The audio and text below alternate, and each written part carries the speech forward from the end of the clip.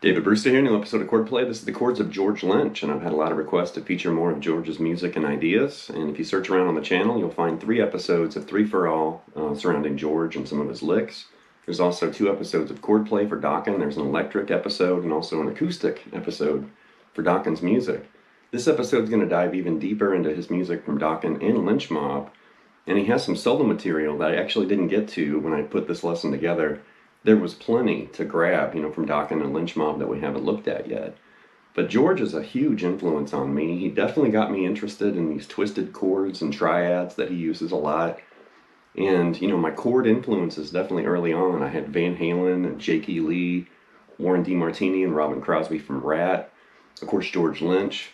But all these players, were using sus chords and kind of twisted triads and chords and adding 9ths and 11ths and 13s to their voicings, and I really liked it, where it was like, wow, it's more than just a power chord. You're hearing these extra, tonalities and sounds, which is really cool.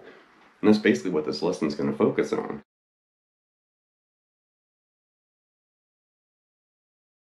And as far as the music in this episode, I did mention a mix of Dokken and Lynch Mob, but I am going to pull, from an assortment of different, songs and albums from both the Dokken years and the Lynch Mob years of George Lynch. And there's a lot of music. There's a lot that I haven't covered so far. Like I mentioned a moment ago, there's technically 2 Dokken episodes, electric and acoustic. Here's a 3rd chord play for George Lynch. And there's still tons and tons, dozens and dozens of other moments and songs and riffs and all sorts of cool stuff, surrounding George Lynch.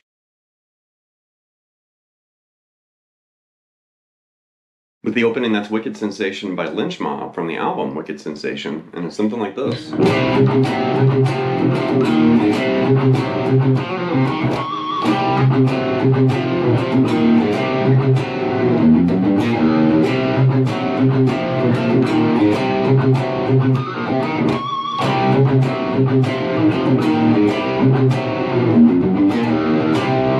This is a great example of George's twisted, chords and triads, because right there he's starting with a C sharp, power chord, C sharp 5, and then it's a C sharp flat 5 right there. So lower that G sharp to G natural, and then it's like a C sharp sus 4 because you're grabbing F sharp right there. So you're literally moving that, the second note of that power chord down,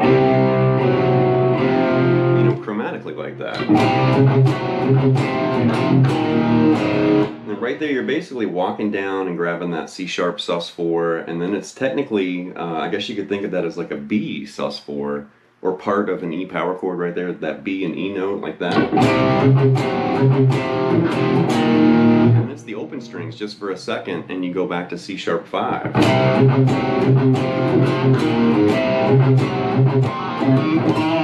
And that's where you have this little fill, and I just screwed up the pinch harmonic, but you got... And what you're going to do there is grab that C sharp, and you're kind of doing a hammer-on pull-off between that F sharp and G, and then grab C sharp and then 2 E's right there, and you want to squeal it. Something like that. Start the first riff again. The last time you got this, and it goes right back in that riff.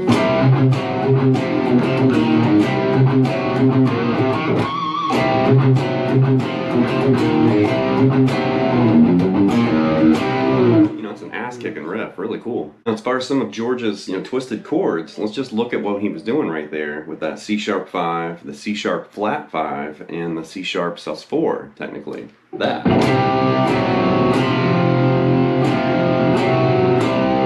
We're just literally twisting that second note of the chord, the 5th to the flat 5th or flat 5, and then the flat 5 to the sus 4 right there. And we could keep going. You could actually grab the major 3rd right there, that F, or the minor 3rd, that E note right there. You can literally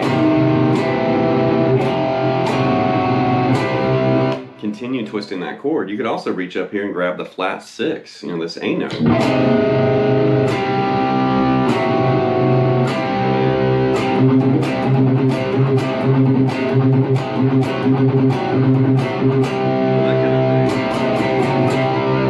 can move up another fret, A sharp, and there's your regular 6, you know, a C sharp 6. Think of it like that boogie blues, you know. That's a little bit too normal for George. He would probably opt more for that flat 6, because it sounds dark and kind of evil. So you can definitely kind of play around with those chords, and the next example is going to flesh this out in another key, so you can see it somewhere else on the neck. Next up is Unchain the Night from Under Lock and Key, and you can actually see some of those twisted chords in another key, like I mentioned. And it's something like this.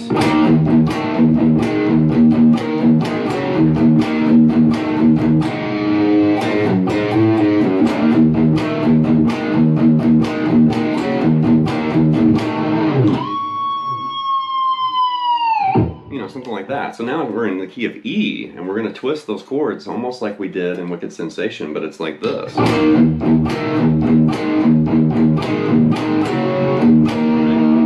See, there's E5, E flat 5, E sus 4, just like Wicked Sensation, but right here.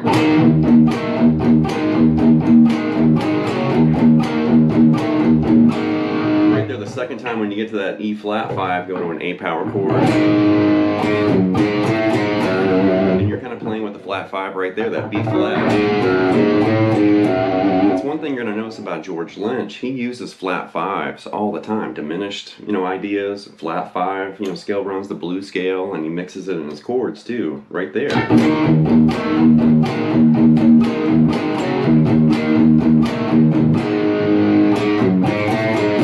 Right there, start it again.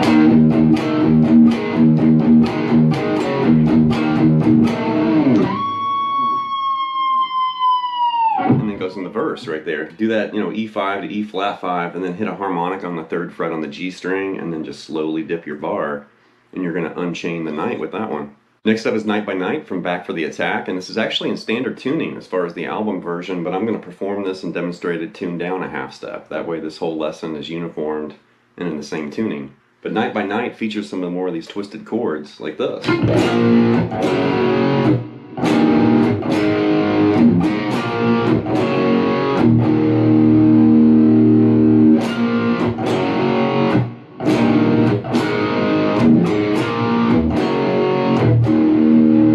Basic and kind of spaced out almost like an AC/DC riff, but it's, you know, a B power chord to a G right there in open position. And then here's the twist. It's an E over G sharp, which is a half step away. That G sharp is a half step away from the next chord. And then an A power chord. And a little single note riff. And then do it again. Then end on E5.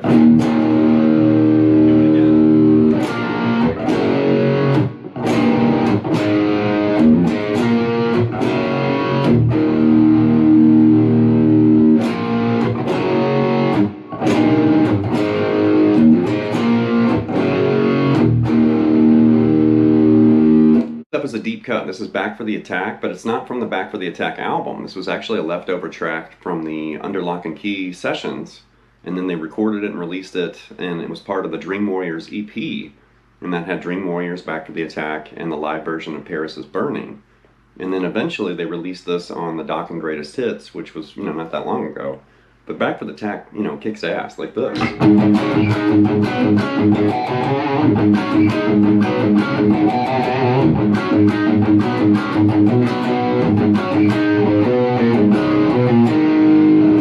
Something like that. So it's really busy, and you're doing this. So that's basically like a G5 over A to A5 right there. You know, a little piece of C5, a little piece of D5. So there's 4 chords, but you're really just playing it on those middle 2 strings like that. Right there, he's doing that CC to D kind of squeal. Then you want to do that first riff again. Right there, the second time you're going to do that G5 to A5 over A, the C over A, and then it's a D over A like that. So that that F sharp and D with the open A. And then that fill, you're just going to stay on that C. Like that.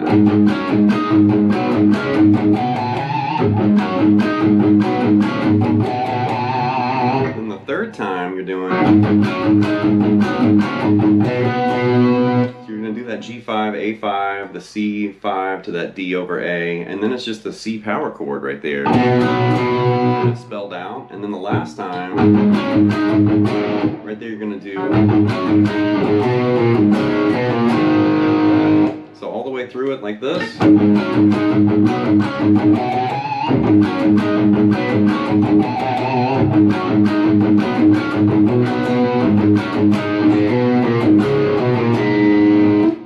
Next up is the song She's Evil But She's Mine. This is from Lynch Mob from the Wicked Sensation album, and it's got some of the same chords we saw in Back for the Attack. It's a little different, and it's got this lazy kind of rock groove, which is really cool. Something like this.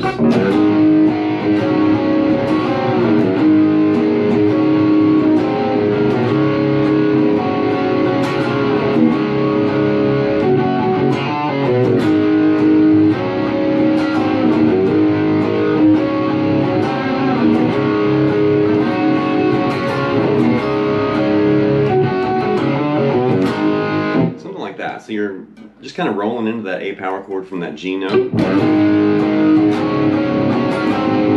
right there you're kind of going in this G5 over A to a little piece of A7 implied. Just moving that D note down to C sharp. And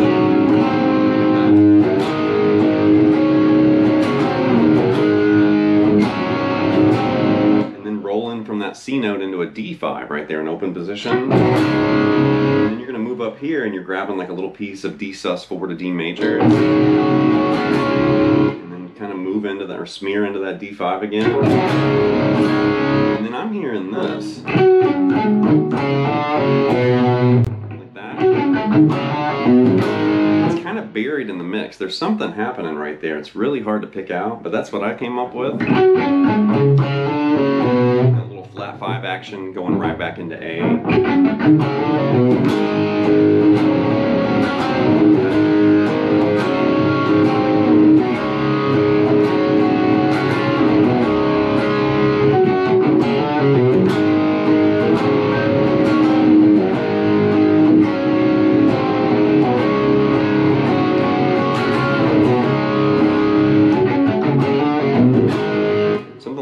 Next up is Dance with the Dogs, also from Lynch Mob and the Wicked Sensation album, and this features this really unusual F sharp 11, which I'm a big fan of this chord. And George is kind of playing with it, and it's very simple, but I love these kind of just tonalities and textures just using basic chords like this.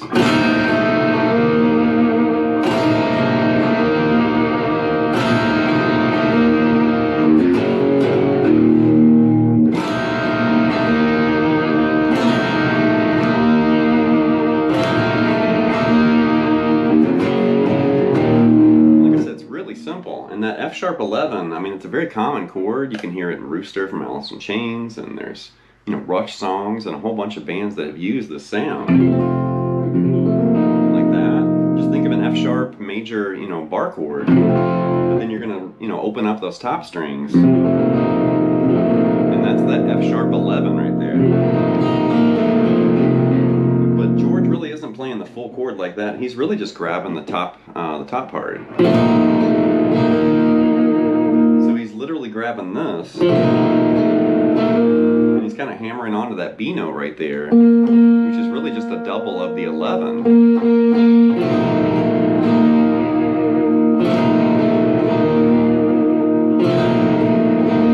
And it has a real dreamy, you know, sound like that. It kind of wiggles the bar a little bit for that kind of spacey sound.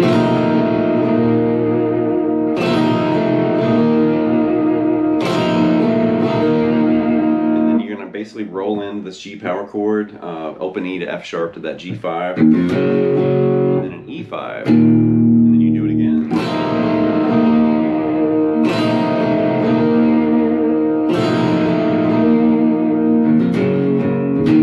Something like that. Cool riff, really basic, but it sounds great. Next up is Tangled in the Web from the second Lynch Mob album. It's just called Lynch Mob, and this is really cool, like this.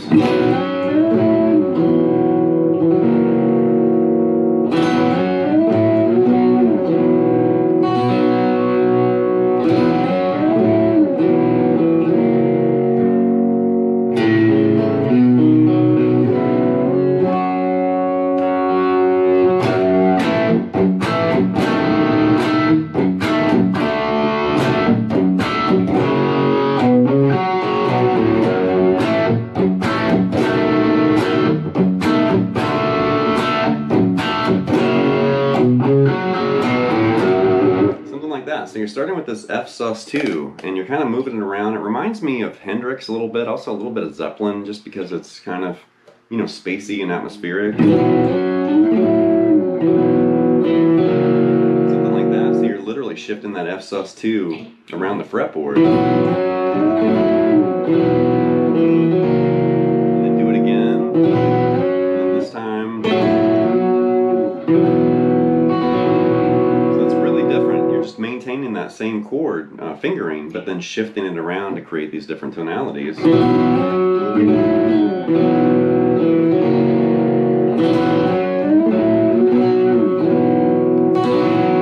the third time, and then you hear it move to this. One more time there.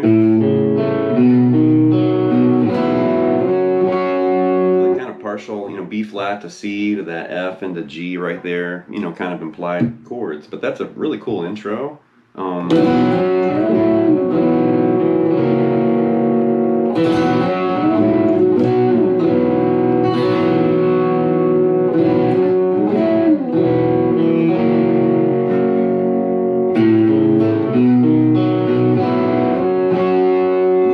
Part's really unusual because there's actually horns kind of hitting, which is, you know, kind of unusual for George Lynch, but I like it. And this part right here. So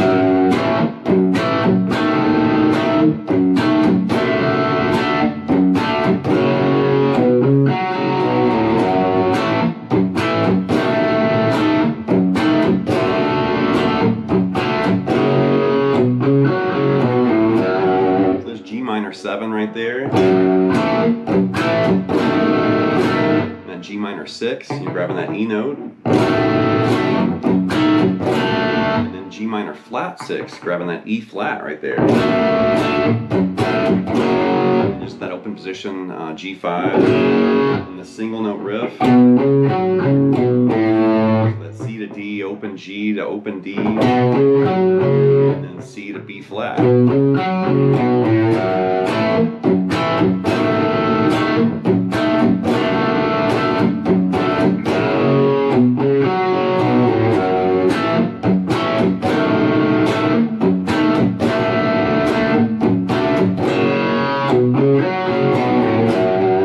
Last but not least is the elusive verse riff from Just Got Lucky from the Tooth and Nail album, and it's something like this.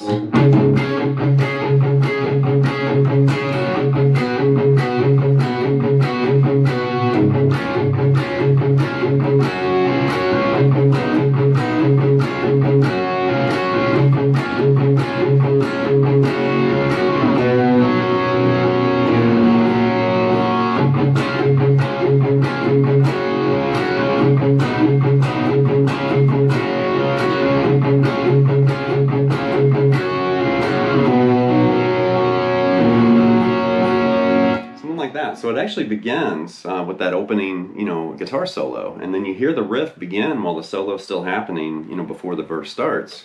But when it kicks in, you're doing that. So it's literally D5 to a D sus2 right there, grabbing that G note. And then it's C5 over D right here. And then it just basically flips to D major right here, and he starts playing with that sus4 again, that G note like this. And you're going to move that partial D back to a partial C and bang on that. So you can do that partial C twice, back to D, and then you're going to play with that sus4 again. So that's when the verse starts, when it moves to that D. So this first part with those two chords, that D5 to C5 action, that's still like the last little bits of the intro guitar solo during this.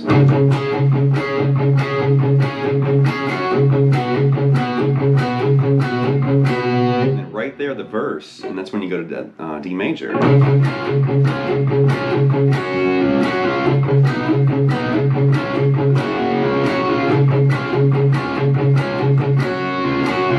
And the second time right there, you're going to grab the C sus2,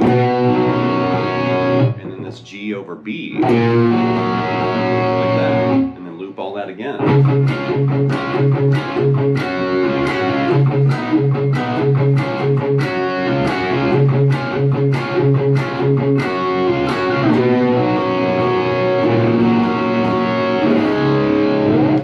wrap this episode of Chord Play with the chords of George Lynch, and George has been a huge influence of mine, over the years. And I remember my teenage years in my bedroom, reading guitar magazines, and it seemed like he was in every other issue was, either George Lynch feature or a lesson or a song transcription or something.